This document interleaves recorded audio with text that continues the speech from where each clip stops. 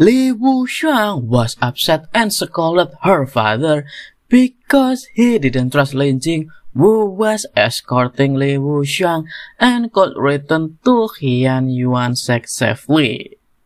Hello everyone, Mimin Aoi Manhua here. In this video, Mimin will review chapter 17 of Manhua I Can Critical Hit Infinitely.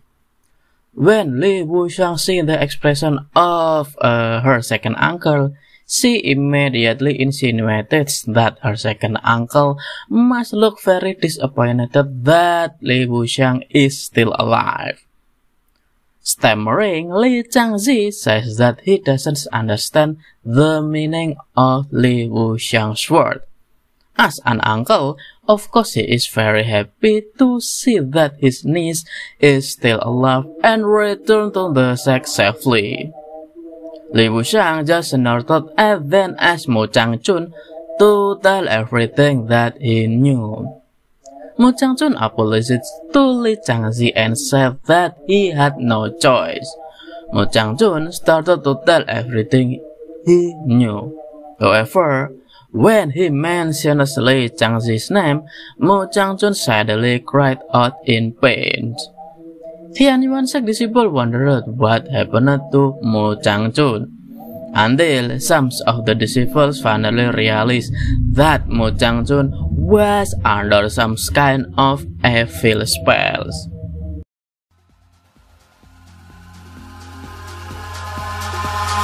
Eyes in the sky, gazing far into the night. I raise my hand to the fire, but it's no use, 'cause you can't stop it from shining through. It's true, baby, let the light shine through. If you believe it's true, baby, won't you let the light shine through for you.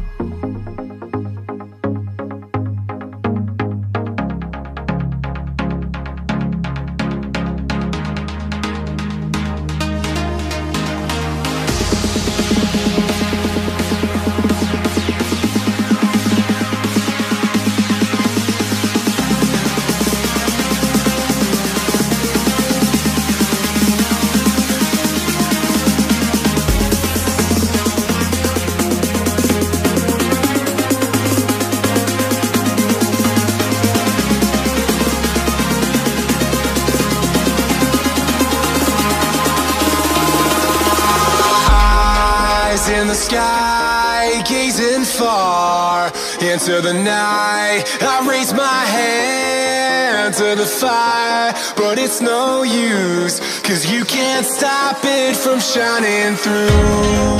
It's true, baby, let the light